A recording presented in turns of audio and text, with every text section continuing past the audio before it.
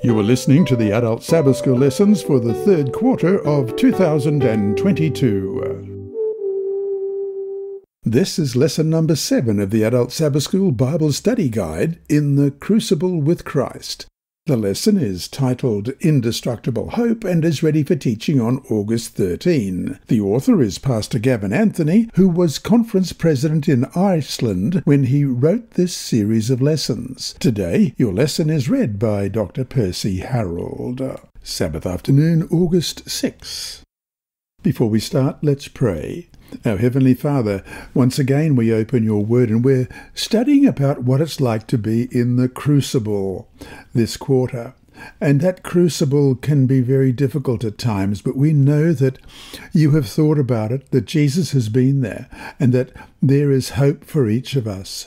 And as we study this lesson about the indestructible hope, we pray that our hearts may be gladdened, that our hope may be strengthened, and that we may be looking forward to that day when Jesus will come again. Because as it says in our memory text, new hope does not disappoint, because the love of God has been poured out in our hearts by the Holy Spirit. Lord, as we open your word this week, we pray for your blessing. And today I'd like to pray for those who are listening in Kaitaia in New Zealand, or Dili in Indonesia, or Dar es Salaam in Tanzania, or Guam in the Mariana Islands in the Pacific, or Doha in Qatar, or Vienna in Austria, or Newcastle in the UK, and also Newcastle in Australia, and Prince Edward Island in Nova Scotia, and Montevideo in Uruguay. Lord, each of us needs to get to know you as not only our Saviour, but the one we can trust and take us through all of the problems that occur in our lives each day. Bless us now, we pray in Jesus' dear name. Amen. And our memory text this week is Romans chapter 5 and verse 5. Now hope does not disappoint, because the love of God has been poured out in our hearts by the Holy Spirit who was given to us. Let's read that again, Romans 5 and verse 5. Now hope does not disappoint, because the love of God has been poured out in our hearts by the Holy Spirit who was given to us. When in church, surrounded by smiling people, how easy it is to talk and sing about hope.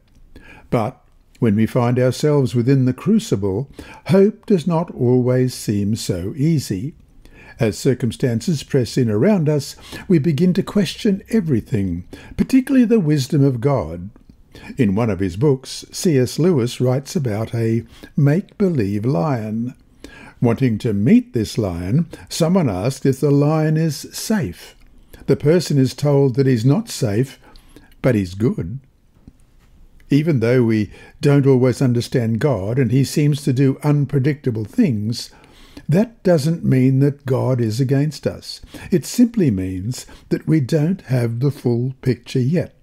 But we struggle with the idea that for us to have peace, confidence and hope, God must be understandable and predictable. He needs to be, in our thinking, safe.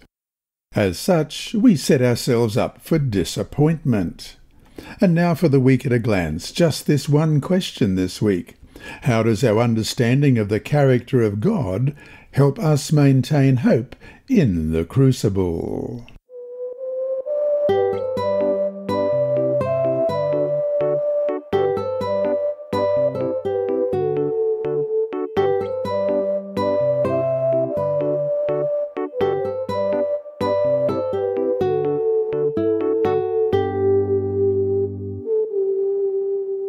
Sunday, August 7, the big picture. When we are hurting, it is very easy to presume that what happens to us is the only thing that matters. But there is a slightly larger picture than just me. As we read in Revelation 12, verse 7, and war broke out in heaven, Michael and his angels fought with the dragon, and the dragon and his angels fought. And Romans 8, verse 22, for we know that the whole creation groans and labours with birth pangs together until now. Read Habakkuk chapter 1, verses 1 to 4. What did Habakkuk face? Habakkuk chapter 1, beginning at verse 1, the burden which the prophet Habakkuk saw.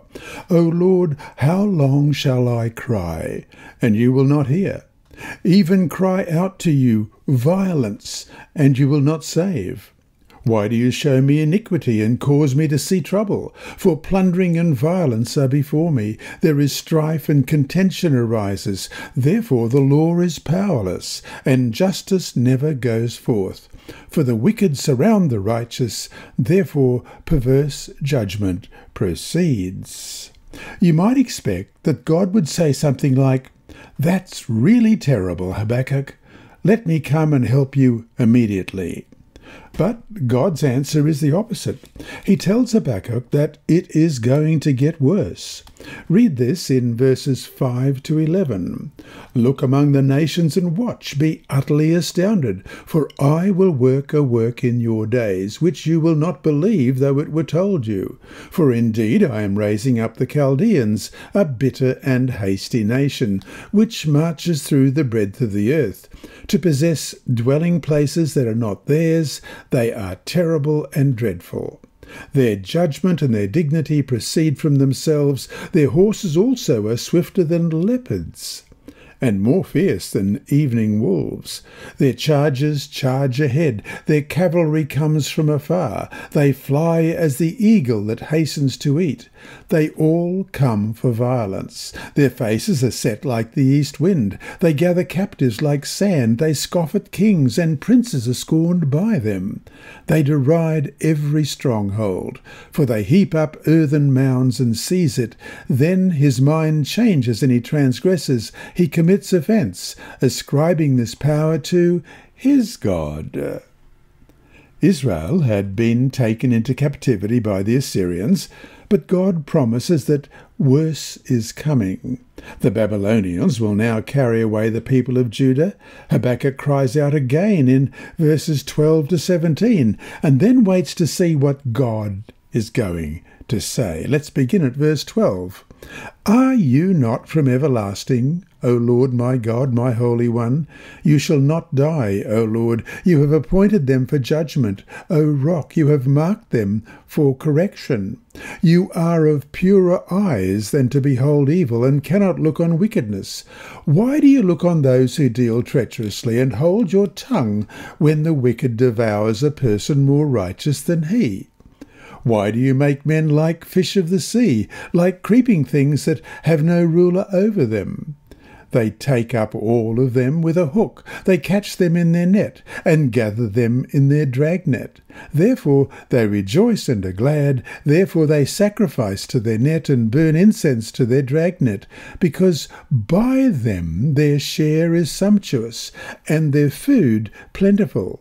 Shall they therefore empty their net and continue to slay nations without pity? How does God's introduction to the promised destruction of Babylon in Habakkuk chapter 2, verses 2 and 3, bring hope? Then the Lord answered me and said, Write the vision and make it plain on tablets, that he may run who reads it. For the vision is yet for an appointed time, but at the end it will speak, and it will not lie. Though it tarries, wait for it, because it will surely come. It will not tarry. Habakkuk chapter 2 is God's promise of the destruction of the Babylonians.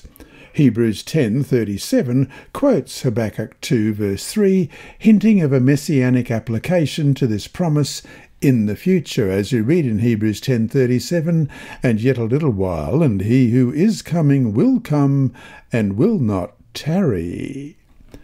With the same certainty that the destruction of Babylon was promised, so we also have the certainty of the destruction of Babylon the Great, as it says in Revelation 18, verse 2.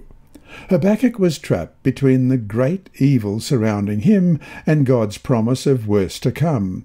Yet this is precisely where we find ourselves in salvation history. Great evil is around us, but the Bible predicts that much worse is to come. The key to Habakkuk's survival is that he is brought to see the whole picture. Therefore, in chapter 3, he is able to pray an incredible prayer of praise because of what God will do in the future. And so to finish the day, read Habakkuk chapter 3, verses 16 to 19. What does Habakkuk identify as his reasons for hope? What is the hope of God's people as we wait for the last prophetic scenes to unfold? And how can you make this hope your own? Habakkuk chapter 3, beginning at verse 16. When I heard, my body trembled, my lips quivered at the voice. Rottenness entered my bones, and I trembled in myself, that I might rest in the day of trouble. When he comes to the people, he will invade them with his troops. Though the fig tree may not blossom, nor fruit be on the vines, though the labour of the olive may fail, and the fields yield no food, though the flock may be cut off from the fold, and there be no herd in the stalls, yet I will rejoice in the Lord. I will joy in the God of my salvation. The Lord God is my strength. He will make my feet like deer's feet, and he will make me walk on my high hills, to the chief musician with my stringed instruments.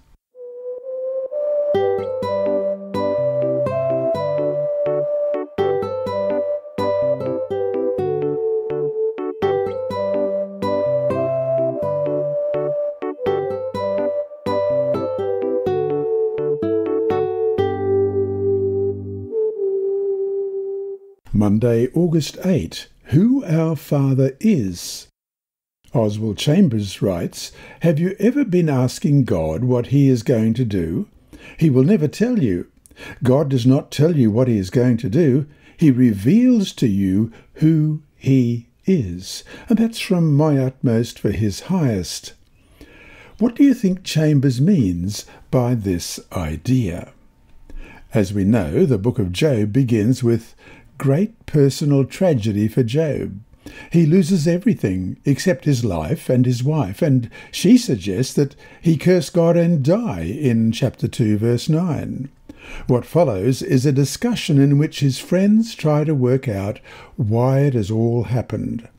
Throughout all of these discussions, God remains silent. Then suddenly, in Job chapter 38, God appears and speaks. "Who is this that obscures my plans with words without knowledge?" he says in chapter 38, verse 2. Without pausing, God asks Job some 60 jaw-dropping questions. Open your Bible and scan through these in Job chapter 38 and 39. After the last question, Job replies, "I am unworthy. How can I reply to you?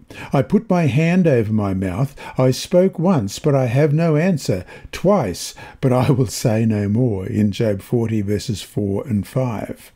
But God is not finished. He then begins again and asks another set of big questions in succession. Let's look at chapter 38 and 39 and see if we can find some of these 60 jaw-dropping questions. Verse 1, "Then the Lord answered Job out of the whirlwind and said, Who is this who darkens counsel by words without knowledge? Now prepare yourself like a man. I will question you, and you shall answer me. Where were you when I laid the foundations of the earth?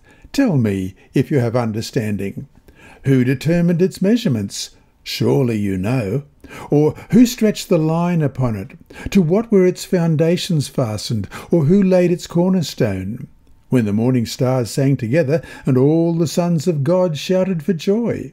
Or who shut in the sea with doors, when it burst forth and issued from the womb, when I made the clouds its garment, and thick darkness its swaddling band, when I fixed my limit for it, and set bars and doors, when I said, This far you may come, but no farther, and here your proud waves must stop? Have you commanded the morning since your days began, and caused the dawn to know its place, that it might take hold of the ends of the earth, and the wicked be shaken out of it? It takes on form like clay under a seal, and stands out like a garment. From the wicked their light is withheld, and the upraised arm is broken. Have you entered the springs of the sea, or have you walked in search of the depths? Have the gates of death been revealed to you, or have you seen the doors of the shadow of death? Have you comprehended the breadth of the earth? Tell me if you know all this. Where is the way to the dwelling of light? And darkness, where is its place? That you may take it to its territory, that you may know the paths to its home. Do you know it because you were born then? Or because the number of your days is great? Have you entered the treasury of snow, or have you seen the treasury of hail, which I have reserved for the day of trouble, for the day of battle and war? By what way is light diffused, or the east wind scattered over the earth? Who has divided a channel for the overflowing water, or a path for the thunderbolt? To cause it to rain on a land where there is no one, a wilderness in which there is no man, to satisfy the desolate waste, and cause to spring forth the growth of tender grass? Has the rain a father? Or who has begotten the drops of dew, from whose womb comes the ice, and the frost of heaven, who gives it birth? The waters harden like stone, and the surface of the deep is frozen. Can you bind the cluster of the Pleiades, or loose the belt of Orion? Can you bring out Mazzaroth in its season, or can you guide the great bear with its cubs? Do you know the ordinances of the heavens? Can you set your dominion over the earth? Can you lift up your voice to the clouds, that an abundance of water may cover you? Can you send out lightnings, that they may go and say to you, "Here we are"? Or, who has put wisdom in the mind? Or who has given understanding to the heart? Who can number the clouds by wisdom? Or who can pour out the bottles of the heaven when the dust hardens in the clumps, and the clods cling together? Can you hunt the prey for the lion, or satisfy the appetite of young lions when they crouch in their dens, or lurk in their lairs to lie in wait? Who provides food for the raven, when its young ones cry to God and wander about for lack of food? And then chapter 39, do you know the time when the wild mountain goats bear young? Or can you mark where the deer gives birth? Can you number the months that they fulfill? Or do you know the time when the bear young? They bow down, they bring forth their young, they deliver their offspring, their young ones are healthy, they grow strong with grain, they depart and do not return to them. Who set the wild donkey free? Who loosed the bonds of the onager? Whose home I have made the wilderness, and the barren land his dwelling. He scorns the tumult of the city. He does not heed the shouts of the driver. The range of the mountains is his pasture, and he searches after every green thing. Will the wild ox be willing to serve you? Will he bed by your manger? Can you bind the wild ox in the furrow with ropes, or will he plough the valleys behind you? Will you trust him because his strength is great? Or will you leave your labour to him? Will you trust him to bring home your grain and gather it to your threshing floor? The wings of the ostrich wave proudly, but are her wings and pinions like the kindly storks? For she leaves her eggs on the ground and warms them in the dust. She forgets that a foot may crush them, or that a wild beast may break them. She treats her young harshly as though they were not hers. Her labour is in vain without concern, because God deprived her of wisdom, and did not endow her with understanding. When she lifts herself on high, she scorns the horse and its rider. Have you given the horse strength? Have you clothed his neck with thunder? Can you frighten him like a locust? His majestic snorting strikes terror. He paws in the valley and rejoices in his strength. He gallops into the clash of arms, and he mocks at fear and is not frightened, nor does he turn back from the sword. The quiver rattles against him, the glittering spear and javelin. He devours the distance with fierceness and rage, nor does he come to halt because the trumpet has sounded. At the blast of the trumpet he says, "Aha!" He smells the battle from afar, the thunder of captains and shoutings. Does the hawk fly by your wisdom, and spread its wings toward the south? Does the eagle mount up at your command and make it nest on high? On the rock it dwells and resides, on the crag of the rock and the stronghold. From there it spies out the prey, its eyes observe from afar. Its young ones suck up blood, and where the slain are, there it is. Read Job's final response in Job 42, verses 1 to 6. What was God trying to tell Job, and what was the effect on him? Job 42, beginning at verse 1. Then Job answered the Lord and said, I know that you can do everything, and that no purpose of yours can be withheld from you. You asked, Who is this who hides counsel without knowledge? Therefore I have uttered what I did not understand, things too wonderful for me which I did not know. Listen, please, and let me speak. You said, I will question you, and you shall answer me. I have heard of you by the hearing of the ear, but now my eye sees you. Therefore I abhor myself, and repent in dust and ashes. God never answers any of the why questions of Job's friends. But God does paint a picture of his unparalleled greatness as revealed through the astonishing works of creation. After this, Job certainly does not need any answers. The need for explanations has been eclipsed by the overwhelming picture of the magnificence of God. This story reveals a fascinating paradox. Hope and encouragement can spring from the realization that we know so little. Instinctively, we try to find comfort by knowing everything, and so we become discouraged when we cannot know. But sometimes God highlights our ignorance so that we may realize that human hope can find security only in a being much greater than ourselves. And so to finish today, are things that you just can't understand happening now? If so, focus on the character of God. How can doing that give you the hope that you need to persevere through what's for now incomprehensible?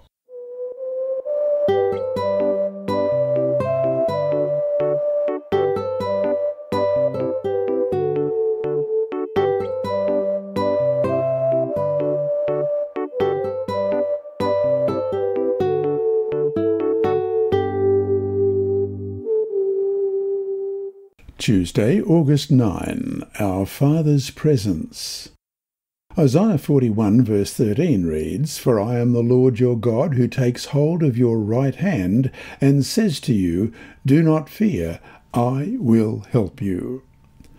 Someone once said, When God seems far away, who is the one who is moved? When problems strike, we presume that God has deserted us. The truth is that He hasn't gone anywhere. God's presence seems very far away to the Jews in exile, yet through Isaiah, God assures them of future deliverance. However, while the actual return to Jerusalem was still many years in the future, God wanted his people to know that he had not moved away from them and that there was every reason for hope. Read Isaiah 41, verses 8 to 14. What reasons for hope can you identify for people waiting eagerly for future deliverance?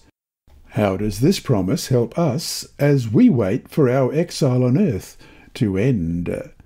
Isaiah 41, beginning at verse 8, But you, Israel, are my servant, Jacob, whom I have chosen, the descendants of Abraham, my friend. You, whom I have taken from the ends of the earth and called from its farthest regions, and said to you, You are my servant. I have chosen you and have not cast you away. Fear not, for I am with you. Be not dismayed, for I am your God. I will strengthen you. Yes, I will help you. I will uphold you with my righteous right hand. Behold, all those who were incensed against you shall be ashamed and disgraced. They shall be as nothing. And those who strive with you shall perish. You shall seek them and not find them. Those who contended with you, those who war against you shall be as nothing, as a non-existent thing. For I, the Lord your God, will hold your right hand, saying to you, Fear not, I will help you. Fear not, you worm Jacob, you men of Israel, I will help you, says the Lord, and your Redeemer, the Holy One of Israel. One of the most powerful images in these verses is found in verse 13. The sovereign God of the universe says that his people do not need to fear because he is the one who takes hold of your right hand. It is one thing to imagine God guiding events on earth from a big throne light years away from our earth, but it is an altogether different picture to realize that he is close enough to hold the hands of his dearly beloved people. When we are busy, it can be hard to remember that God is so close to us. But when we do remember that he is Emmanuel, God with us, it makes a difference, such a difference. When God's presence is with us, so are his purposes, his promises, and his transforming power. And so to finish the day, over the next few days, try an experiment. At every moment possible, try to remind yourself that the God of the universe is close enough to you to hold your hand and is personally promising you help. Keep a record of how this changes the way you live. Be prepared to discuss your experience in class on Sabbath.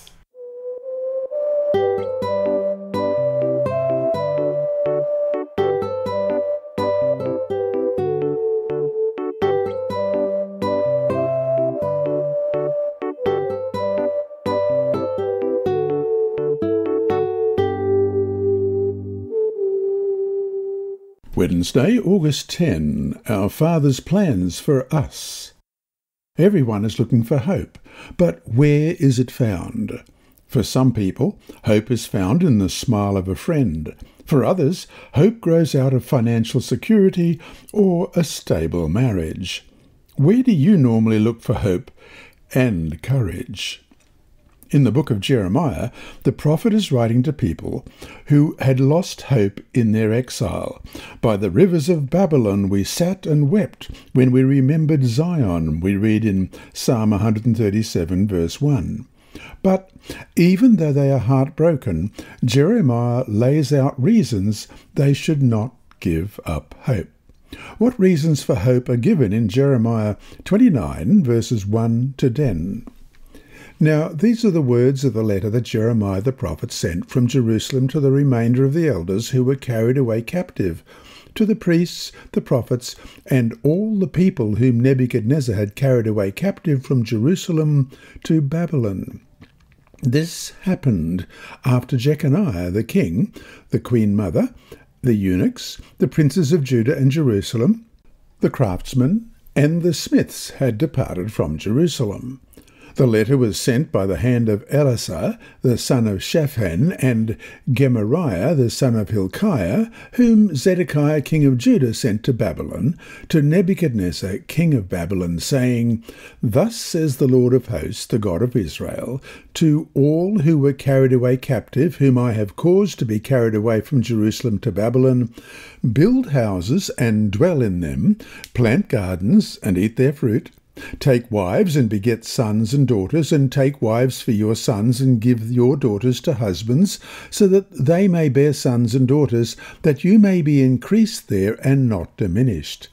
And seek the peace of the city where I have caused you to be carried away captive, and pray to the Lord for it, for in its peace you will have peace. For thus says the Lord of hosts, the God of Israel, Do not let your prophets and your diviners who are in your midst deceive you, nor listen to your dreams which you cause to be dreamed. For they prophesy falsely to you in my name. I have not sent them, says the Lord. For thus says the Lord, after 70 years are completed at Babylon, I will visit you and perform my good word toward you, and cause you to return to this place. In this passage, there are three important sources of hope worth highlighting. First, God tells his people that they should not give up hope because their situation is not the result of chance or unpredictable evil. For God himself says, I carried Judah into exile from Jerusalem to Babylon, in Jeremiah 24, verse 9. Though evil seems to surround them, Judah has never left the center of God's hands. Second, God tells his people that they should not give up hope because he can work even within their present difficulties. Also, seek the peace and prosperity of the city to which I have carried you into exile. Pray to the Lord for it, because if it prospers, you too will prosper. And that's verse 7. Third, God tells his people that they should not give up hope because he is going to bring an end to their exile at a specific time. This is what the Lord says: when 70 years are completed for Babylon, I will come to you and fulfill my good promise to bring you back to this place, in verse 10. After God explains how he was in charge of their past, is in charge of their present, and will be in charge of their future, he then beautifully conveys his tender care for his people in the next 5 verses, in Jeremiah 29, verses 11 to 14. For I know the thoughts that I think toward you, says the Lord, thoughts of peace and not of evil, to give you a future and a hope. Then you will call upon me and go and pray to me, and I will listen to you. And you will seek me and find me when you search for me with all your heart. I will be found by you, says the Lord, and I will bring you back from your captivity. I will gather you from all the nations and from all the places where I have driven you, says the Lord. I will bring you to the place from which I cause you to be carried away captive. And so to finish the day, reread Jeremiah 29, 11 to 14, saying your name after the word you, as if God is making these promises to you personally. Apply these promises for yourself in whatever your present struggles might be. Now, I'm going to do it with my name, but I invite you to do it with yours. Jeremiah 29, beginning at verse 11. For I know the thoughts that I think toward you, Percy, says the Lord, thoughts of peace and not of evil, to give you a future and a hope. Then you will call upon me and go and pray to me, and I will listen to you, Percy. And you will seek me and find me when you search for me with all your heart. I will be found by you, Percy, says the Lord, and I will bring you back from your captivity. I will gather you, Percy, from all the nations and from all the places where I have driven you, Percy, says the Lord, and I will bring you, Percy, to the place from which I cause you, Percy, to be carried away captive.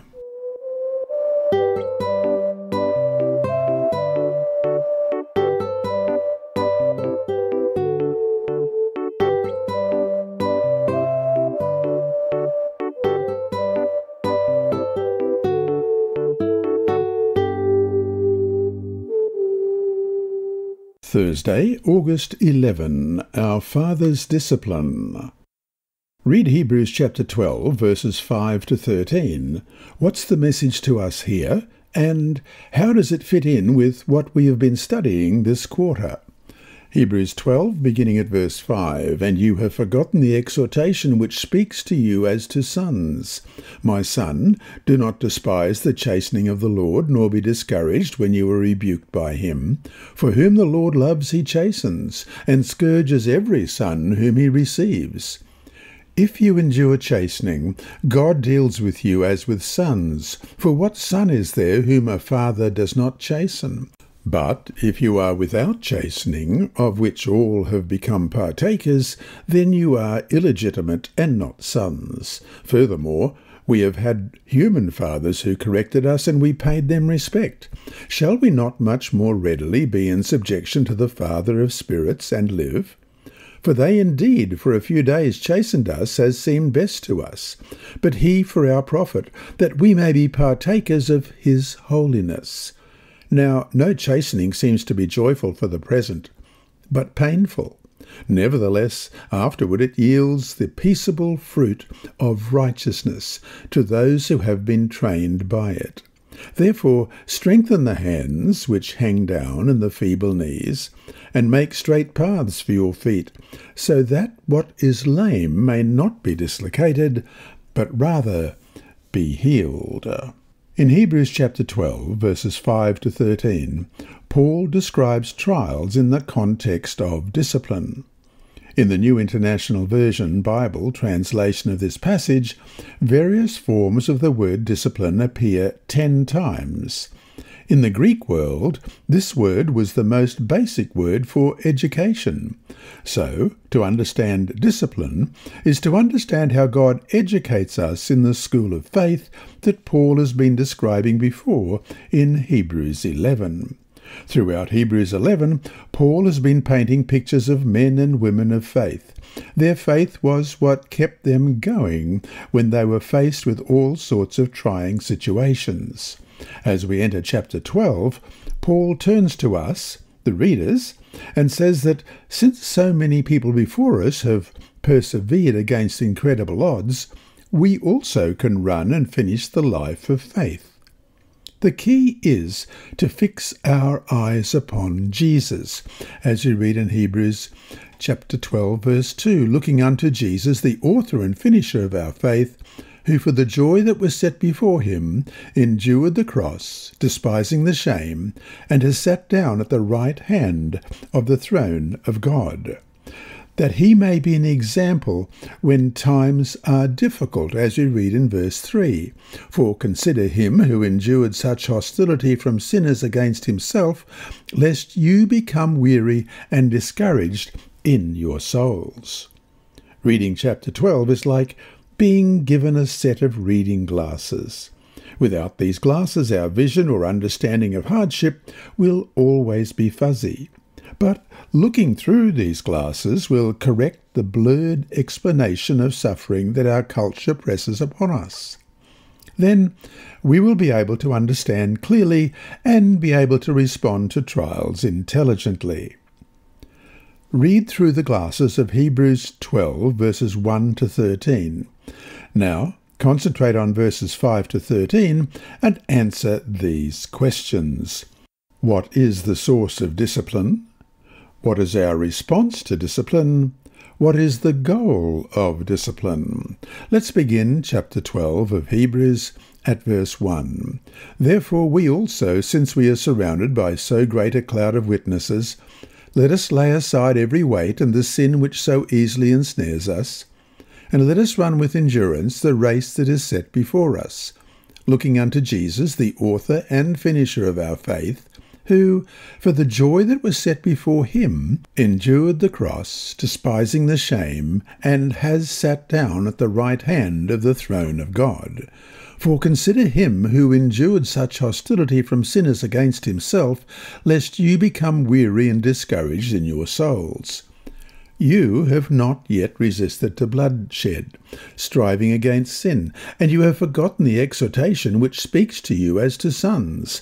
My son, do not despise the chastening of the Lord, nor be discouraged when you are rebuked by him. For whom the Lord loves, he chastens, and scourges every son whom he receives.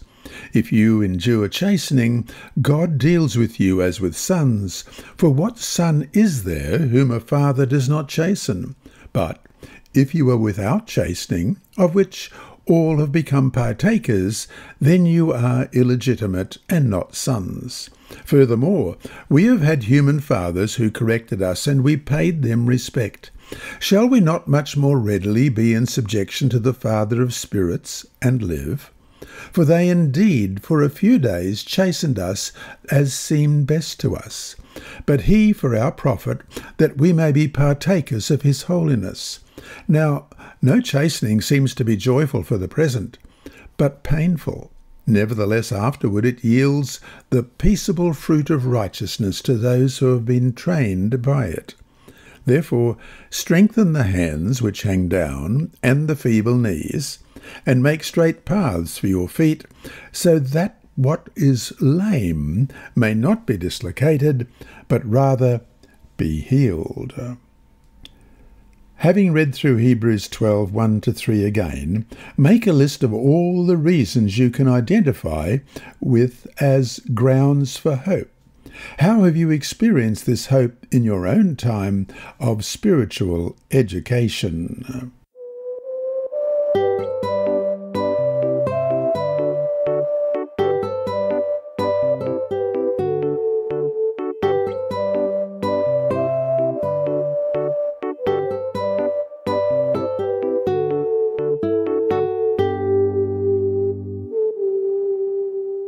Friday, August 12.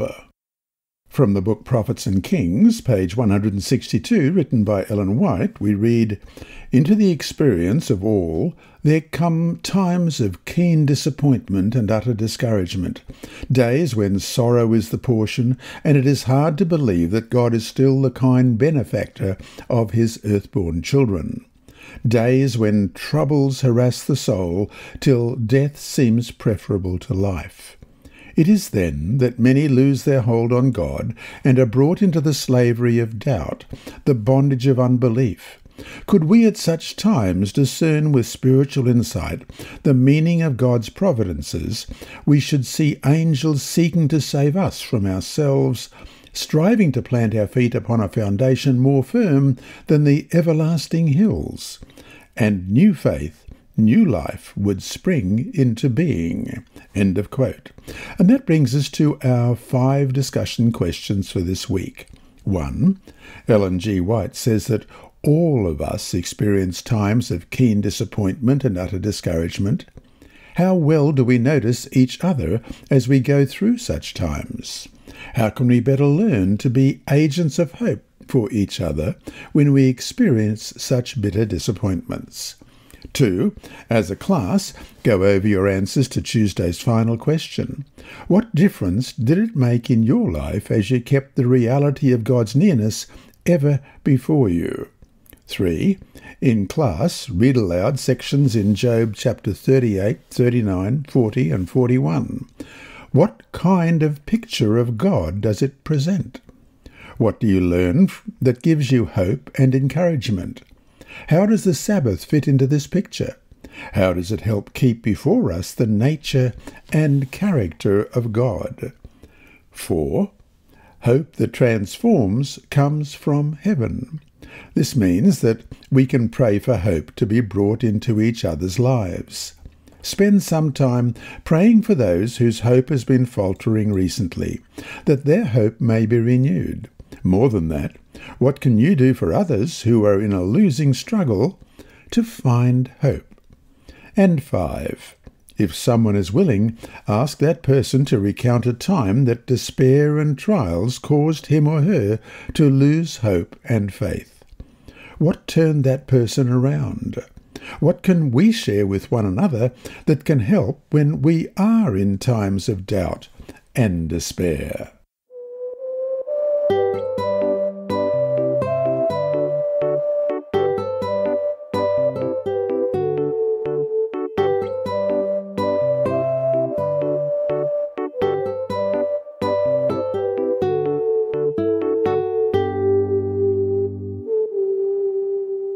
Inside Story.